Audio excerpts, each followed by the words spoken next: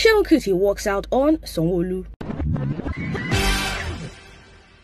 SEUN Kuti, the youngest son of the legendary Afrobeat pioneer Fela Kuti, who is well recognized for his activism outside of his music and currently the pioneer of the Nigeria resistance movement, walks out on the governor of Lagos State at his elder sister Yeni Kuti's birthday celebration at the New African Shrine. SEUN Kuti caused quite a stir at the occasion as he raised his two middle fingers when the governor walked in to felicitate with YK. SEUN Kuti, who openly expressed his displeasure on the attendance of the governor at the celebration, was later brought back inside the shrine by his elder brother Fela Kuti, who seems to have calmly and swiftly curtailed the situation before it escalated further. More details on this will be released soon when we speak to SEUN Kuti.